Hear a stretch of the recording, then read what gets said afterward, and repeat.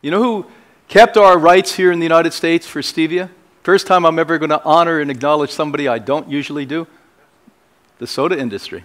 Wow. Soda industry. Soda industry stepped in a couple of days before you were going to lose your right to have a sugar substitute that's legitimate and healthy for you, called stevia, and said, you can't outlaw this because we want to use it in what? Soda. So I'm not going to have you give them a hand, but anyway, give them a nod. Now here's the big bummer, because look at, when I joined the team of Hippocrates back in the 70s, we were big advocates of all raw food, including lots of fruit. Now I was really happy because I was a sugar addict like the rest of you. I was eating so much sugar my eyes were crossed most of the time. And the reality was, it wasn't called sugar, it was called carrot juice, fructose, same as in mangoes, or beet juice. Large geographic areas of the world get their sugar from beets, remember this, and watermelons and strawberries and grapes. Somebody today, we were writing an email back as we drove here today, and they said, you know, I'm feeling weak when I don't have sugar, and I know you need sugar. So I wrote back and said, you have either low blood sugar or high blood sugar. And by the way, the disease you're fighting, it wouldn't be wise to take the grapes you're suggesting. You know, it's almost biblical. You know, grapes. How could grapes be bad? Jesus spoke about grapes. You know, people equate these things like crazy. Hybridized fruit of today has an average of 30 times more sugar than the original fruit. Now, I want you to have that sink in, here in the room and out there in the world. So you're eating a fruit thinking it's natural, and I'm sitting here telling you the average amount of increase in sugar is 30 times more. 1 time more, 2 times more, not 30%. Human pancreases have been so taxed over the last several generations due to the consumption of processed sugars, they have actually gone on strike, whereas enabling sugar to go directly into the bloodstream, promoting disease. So the second problem you have is sugar in fruit is shockingly high today. It's not the original fruit. It's been hybrid for hundreds and thousands of years to have more and more sugar. I'm not even touching on genetic modification, which is going to make this bizarre in the very near future.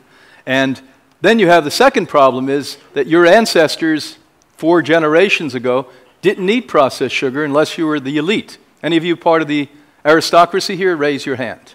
We're going to ask you to leave immediately. Not really. We even welcome the aristocracy here. But the reality is, in 4 generations, 3 generations, they ate so much sugar, this poor little organ that's supposed to regulate sugar in the body broke. And so even little tiny bits of sugar that you're consuming go directly into where? The bloodstream. Now we have a name for that called blood sugar, either low blood sugar or high blood sugar, but it doesn't stop there. In the 19th century, only the aristocracy consumed processed sugar. It is estimated that these individuals consume no more than 2 pounds, about 1 kilo a year. Think about that. They'd only pull it out on Christmas or Hanukkah or a special holiday or their birthday, and they'd eat morsels and they'd lock it up. They actually had a piece of furniture in their dining area that had a lock and key on it, because they know that the help would be eating it otherwise. I would have been in there eating it if I were the help at one point too. Ironically, today, sugar subsidies, so governments worldwide now subsidize the sugar cartel. What kind of brothers down in Palm Beach County? Fanajul brothers. You Italians. Have the poorest members of society consuming the largest amount of sugar. So it went from the aristocracy consuming the most sugar, because of subsidies today, the poorest members among our societies worldwide consume the most sugar. Isn't that sad? And once again, the poor get shafted. Ironically, the rest of us who have a little bit of knowledge and a little bit of money, we sort of know better, so we consume about 120 pounds of sugar a year. But here's a sad one. I see this quite often.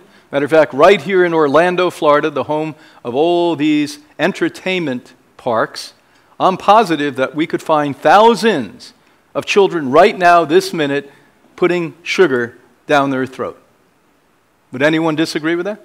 Matter of fact, when you go to a lot of these entertainment parks, which have a lot of merit, I think it's a wonderful thing for a family to go there.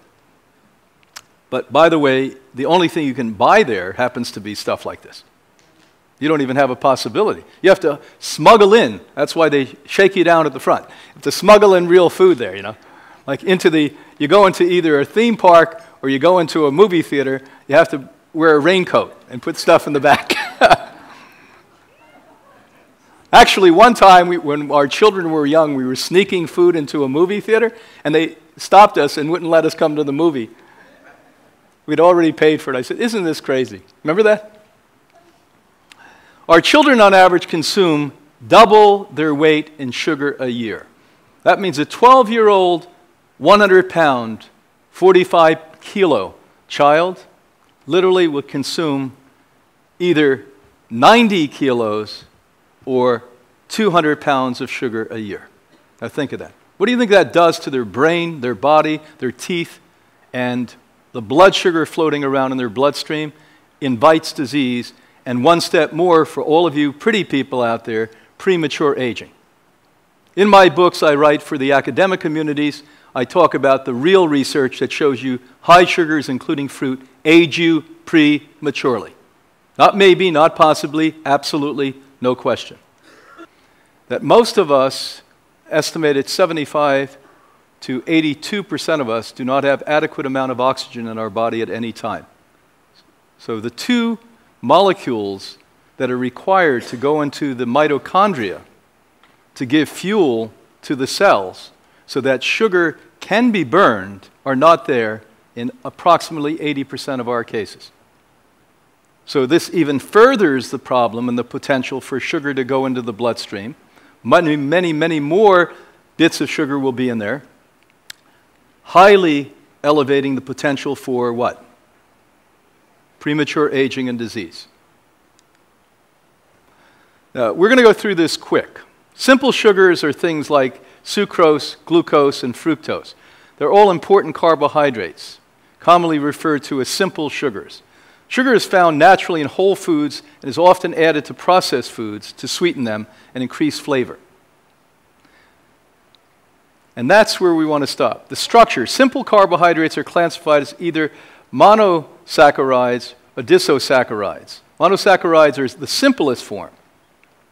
Most basic units of carbohydrates are made up of only one sugar unit. Glucose and fructose are monosaccharides, and they build blocks of sucrose and disosaccharides. Glucose, the most important monosaccharide, and that's important for most people to realize that you don't need this at all. Although it's one that we get, it's one we're using all of the time, you have absolutely no need to eat this. That it happens to be in salad. Green salads have enough sugar in it. Plus, the green salad carries along with it in its raw state oxygen molecules that allow this process to occur. One of the other furtherings of scientific evidence that the body was built to eat raw food is what I'm now discussing. That once you cook a food, be it a green vegetable or not, you eliminate the oxygen molecule from it, neutering the potential for these to start to feed the mitochondria. Because remember, the two last elements are no longer able to work because they don't have adequate oxygen with it. So every time you cook a food, be it an organic plant-based food or not, you're removing the oxygen potentiality. And that in and of itself creates a much higher levels of sugar in all of the bloodstream. Now here's the one I want you to focus in on because this has been the good guy up until now. I'm sort of the Grim Reaper. And in my field, many of my colleagues still look at us like we have two heads, but they'll eventually catch up with the sciences we have. And please heed on this one. Not that I'm a genius research scientist, but I'm a nutritionist, and I've been so my entire adult life. And after I came to this conclusion at Hippocrates more than 30 years ago, and we removed fruit from the diets of people who were facing major diseases, our medical team has clearly observed that they have greatly improved versus when they continue to eat fruits. Fructose is a sugar found naturally in many fruits and vegetables and added to various beverages such as soda and fruit-flavored drinks. Now, people like Michael Pollan, if you've read his brilliant work, he's not a scientist, he writes more intelligently than most scientists I know, and if you want to read the most impressive thing ever written in the history of science from a non-scientist, it was in the New York Times Sunday pullout about 15 years ago. Access him, New York Times Sunday edition, and you're going to see a 4-page rendition of what happened to our society once we started to put fructose, fruit sugar, inside of sodas. Now, as bad as white sugar is, whoa, when they started to put fructose into this, it made white sugar look like a good guy. However, it is very different from other sugars because it has different metabolic pathways and is not the preferred energy source of muscles or the brain.